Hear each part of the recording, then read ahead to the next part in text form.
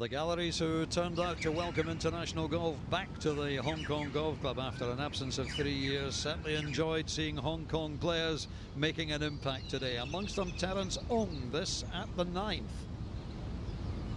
Beautifully holed, and a round of 70 left him an even par, making the cut right on the number. Hao Tong Lee was less lucky. He would miss the cut after his 70, but he did have one huge stroke of luck also on the 9th.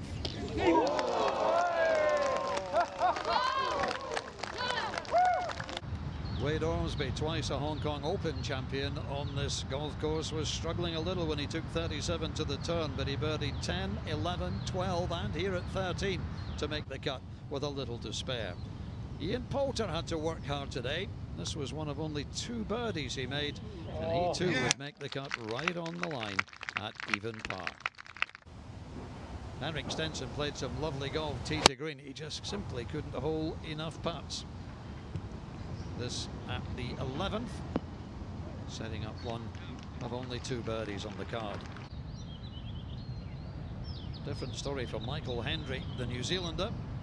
Wonderful 64 joint best of the day. This at the 15th for birdie, and he's on 8 under par in 3rd place at the halfway stage. Miguel Tabuena led after round 1 and was top of the leaderboard for a while today after a 67 on 10 under.